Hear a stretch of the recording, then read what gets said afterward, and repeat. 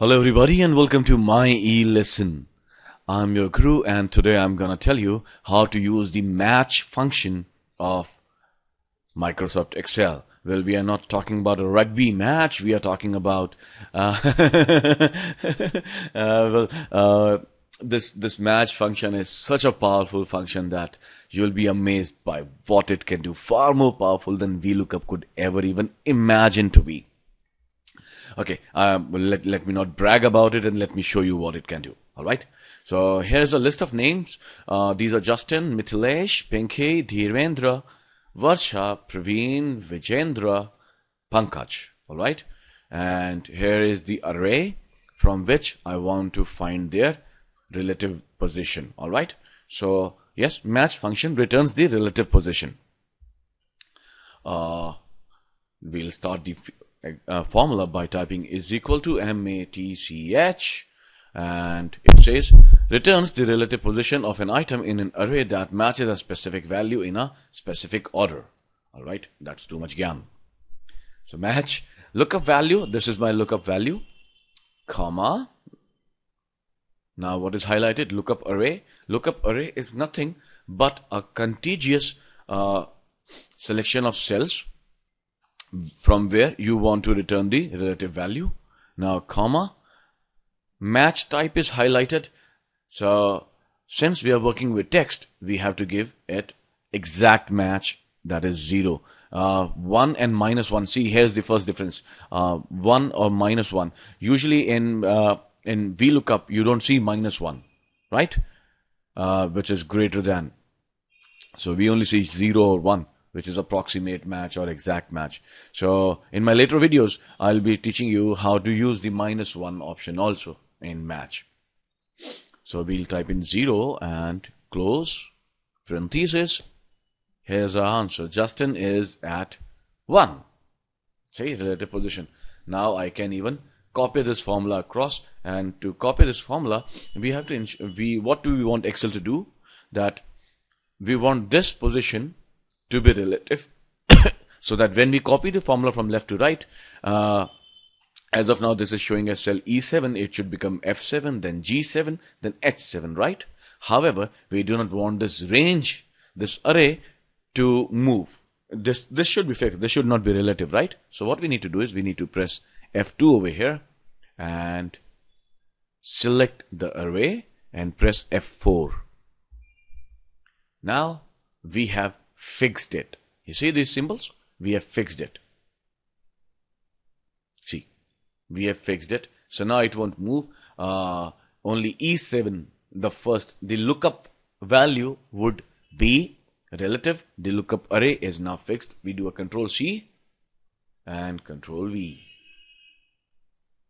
And now what happened here? See, Pinky. Pinky is on relative value 3. However, she's also at the end of the series. But why did this not show up? Because this is a repeat value.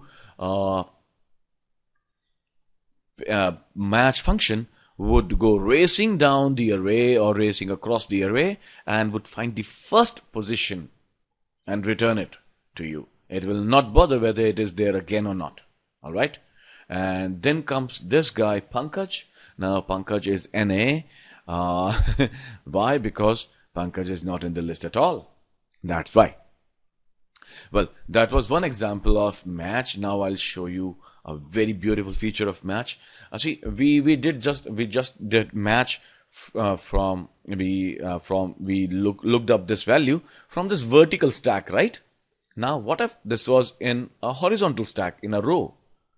So let's put it in a row. We select it and we paste it here and we do right click SE. This is called a transpose function. I have taught this extensively in one of my videos called transpose. I'll do it using the mouse also now. Right click, paste special and click transpose. By the way, I have made a exclusive video, a comprehensive video on paste special also, where I have taught all these examples. So we click on OK and we have transposed it. Now I'll do another match. See, match would not bother whether whether the lookup array is a vertical stack or a horizontal stack. We just now saw an example of vertical stack. Now let's see an example of the horizontal stack. Is equal to match, lookup value is this, comma, what is highlighted now? Lookup array. So this is my lookup array. Now, since I'm aware that I would be copying this formula to these cells also, I can fix it even right now. I will simply press F4 right here, comma, exact match. Yes, I want an exact match, 0. Parenthesis close, and voila, enter. Here you go. See?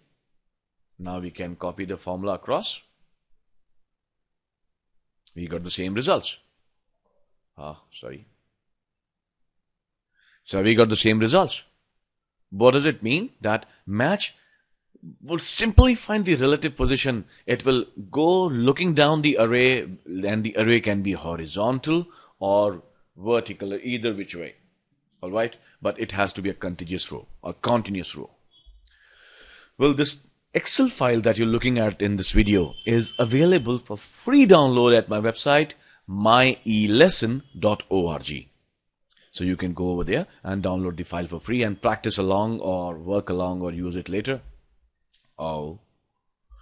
And until the next video, this is your guru signing off for the day. Have a wonderful day ahead. Happy Excel learning. Don't forget to share the video.